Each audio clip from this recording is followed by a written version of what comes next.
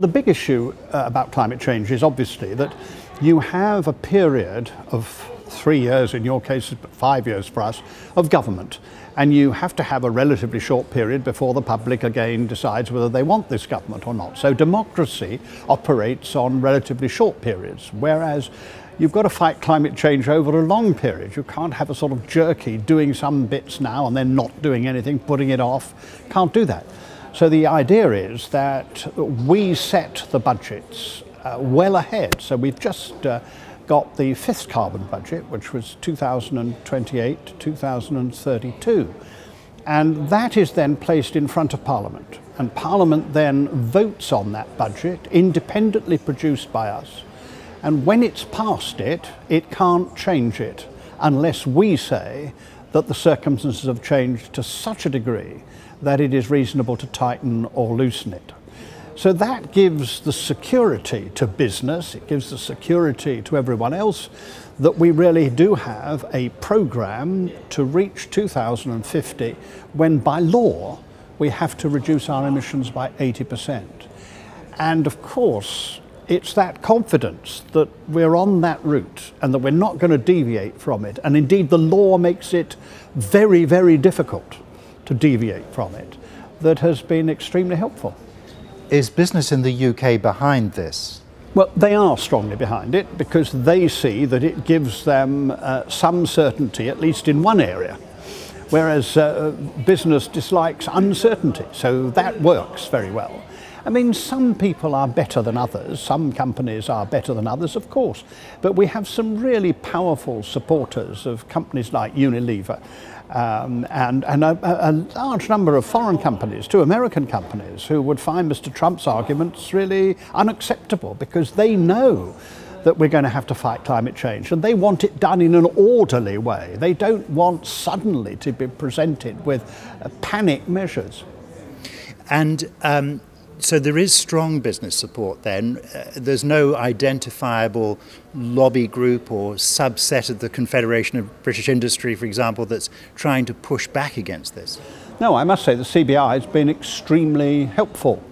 There are, of course, people who either pretend to or actually do believe that climate change isn't happening. It's pretty difficult to be in that position, but there is a group that does that, and they are constantly arguing that it'd be much better not to do it and we should put it off and it costs a lot of money and all those sort of arguments. But so far we've managed to see them off, and increasingly they find it difficult because the evidence of climate change is so obvious.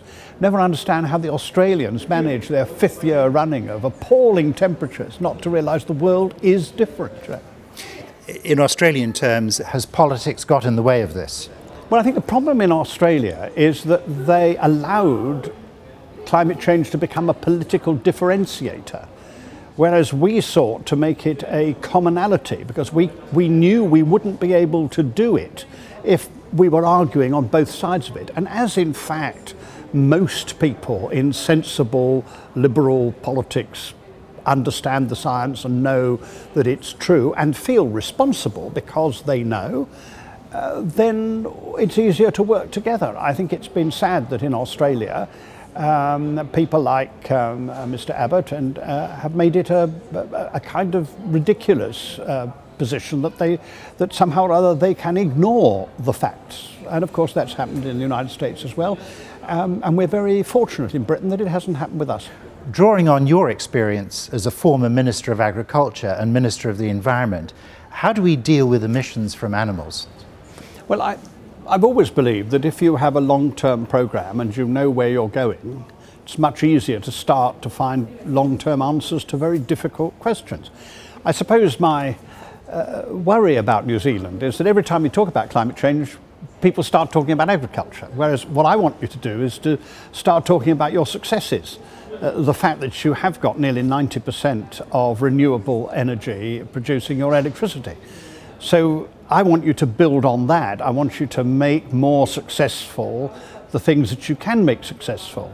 to do more at home instead of buying trading certificates elsewhere, and making sure that when you do buy them elsewhere, they're really effective and real and actually help changes elsewhere. There are a lot of things you can do which are not difficult, but which would command all party support that you can deal with. Then on agriculture, much better, I think, to try to see ways in which it can be a cooperative arrangement. I mean, there's a lot you can do about NOx, which is more difficult then to do about methane. But start with the things that you can do about it, and then start working with farmers to find solutions, not just for New Zealand, but let New Zealand be the exemplar, because we've all got this problem.